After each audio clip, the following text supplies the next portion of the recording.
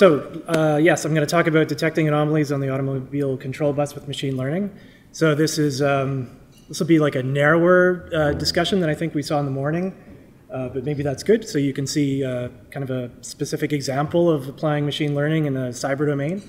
So this work is DRDC has a program in cybersecurity, and a big part of that program is platform cybersecurity. And in the military, that means trucks and planes and cars and all that kind of stuff. So cars are a really good place to start because they're open, they're unclassified, and they're easy to take apart. Although I didn't do that, but I did a lot of other stuff. Okay, so the outline is, what is the problem? It's defending cars against cyber attacks. So I'm going to talk about explaining how modern cars depend on computers and how hackers have demonstrated exploiting those computers to cause cyber-physical effects. Our approach was to detect those attacks with machine learning, and I'll talk briefly about how that works. And then the biggest, most interesting part to me is once you've got that thing working, how can you figure out how well it's working? And that's maybe the bigger problem in this space. So your car, all cars, most cars have the controller area network bus. And if it's not that bus, it's a similar bus. So what that is a standard, an electrical standard for communicating reliably between computers. So a modern car could have a dozen computers, some maybe even 50 computers. These can be distributed throughout the car. So there's big ones that control your engine, maybe little ones that control things like the door locks, even your gas pedal may have a computer that talks to the engine rather than having a direct control line. And generally speaking, the more up-to-date modern your car is, the more expensive it is. It's more likely to have more of these computers controlling more physical things. So if you have, for example, lane keep assist, that will nudge your car back into lane if you let it drift. It's one of those devices on this bus. So there's generally two buses. There's a high-speed one where all the powertrain stuff happens, and a low-speed one for all the cabin control features. These are connected through a gateway. So the first line of defense is that your engine is not directly connected to your head unit, which is connected via a cellular link to the world at large.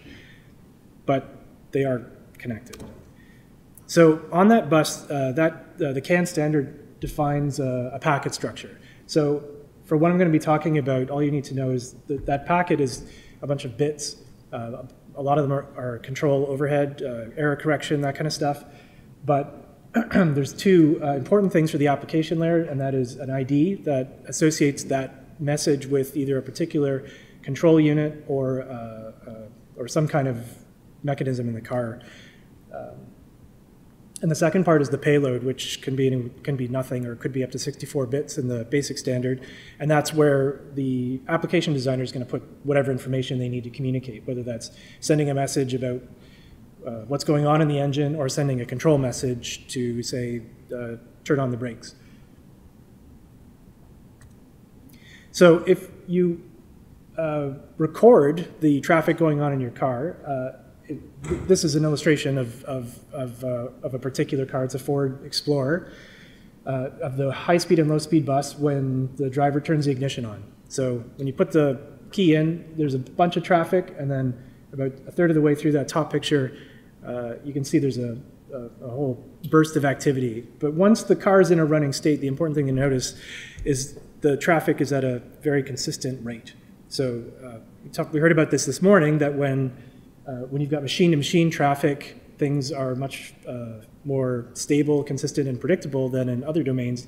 And that makes this domain particularly amenable to a machine learning approach to detecting problems. So that's very high level how a car works and how your computers are making your car work. So how do we hack cars? So at this point, as far as I know, all the car hacking that's gone on has been done by security researchers. So these are people who are paid to investigate what could go wrong in your car. So what do they do? Step one is to access the electronics in the car. So this could be literally physically plugging into the car. So there's a diagnostic port and this is a standard, it has to be there under your steering wheel. Mechanics will use that to plug their diagnostic tools in. Also, insurance companies will plug a dongle into that device and give you a discount on your driving. But that port has direct access in many cars to the control bus, to the high-speed bus in your car. Another option would be the telematics system. If you have OnStar or something similar, those systems are connected to cellular networks, and there was actually an example of hackers that used that cellular connection in a Jeep Cherokee to access the head unit of a car, and from there they could do this other stuff. Okay, so once you've got into the electronics of the car, the next step is to get onto that bus, the control bus.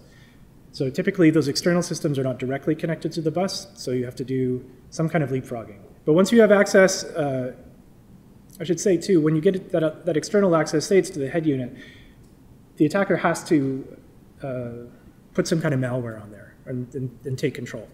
So historically, I mean, I think things are getting better as people are aware of this, what's going on, but that hacking example I just mentioned, those guys found that their head unit on that car was wide open. You could just log in with root privileges and execute arbitrary code. So I think they were actually disappointed because they were looking for a challenge and found out that it was wide open. So that's been closed. Once you've got that level of access, you have to get onto the CAN bus. So typically those external units are connected to some kind of device on the bus that has a CAN controller. So you have to go through the same process again, where you have to figure out how to get some kind of malware onto that device that's actually touching the control bus. Once you've got to that point, the final step in causing an effect is to send packets. So you could either be flooding the bus with extra packets that are control messages to if you've got a lane keep assist, you could tell the car to steer hard left.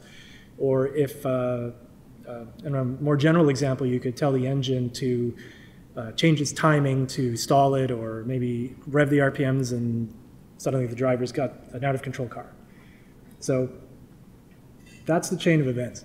Now I should say at this point, every car has a totally different proprietary standard for how it works internally. So going through this, this chain, at least in the examples we've seen so far, it takes about a year for a couple of very skilled researchers.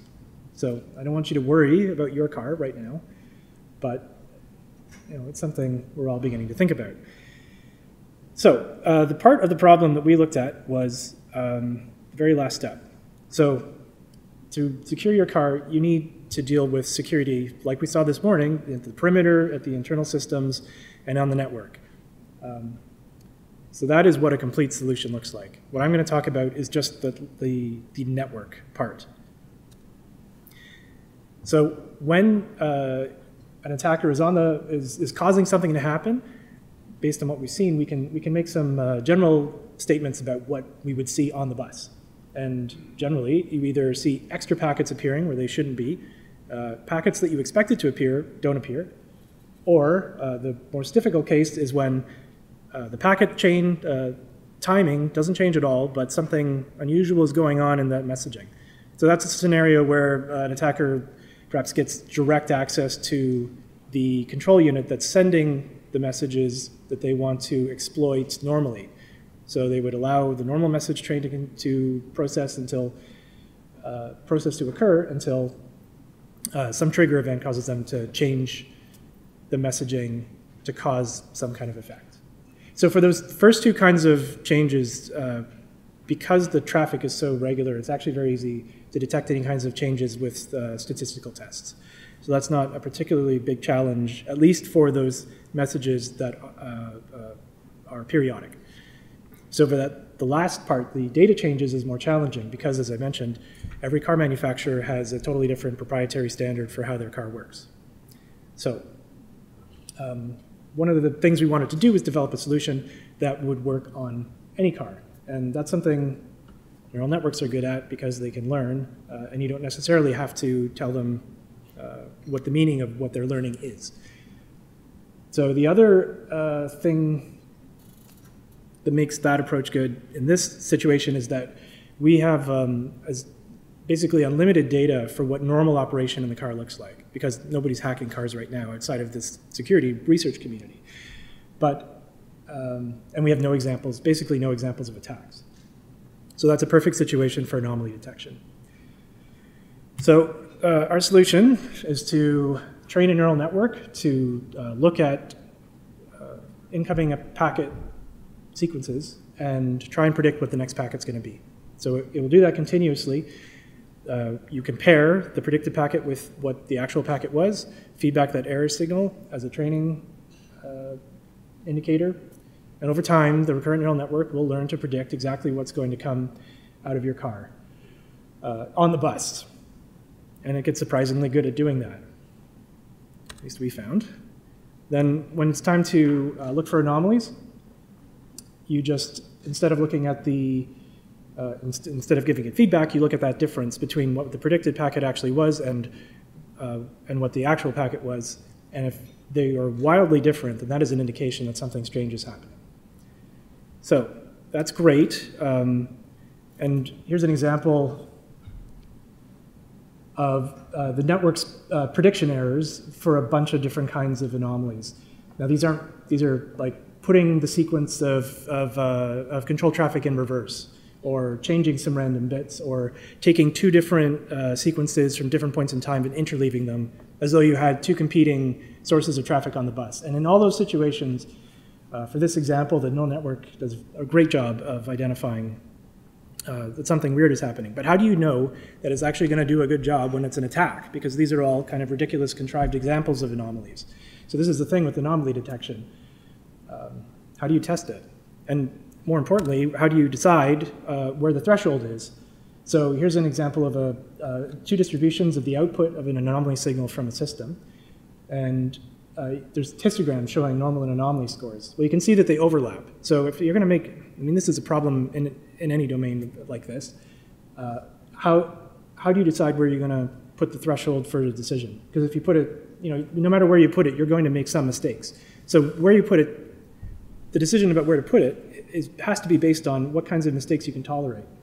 So that boils down to the false positive rate and the true positive rate. So how many things are you willing to accept that aren't real incidents versus how many things are you willing to miss?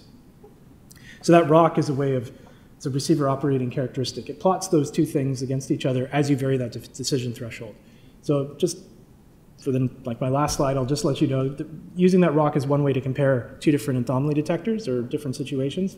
And a way to summarize a ROC is to just add up the area under the curve. So that's area under curve. Area under curve, 0.5 is the worst you could do, 1 is the best you could do. Okay, so what we did was simulate. We simulated attacks. And instead of doing those contrived examples, we looked at examples of exactly what's going on when people do attacks and tried to make those kinds of changes within the data train of those sequences. And if you do that enough times, then you can gather enough like statistically meaningful information to build that histogram and then compare results across a bunch of different changes.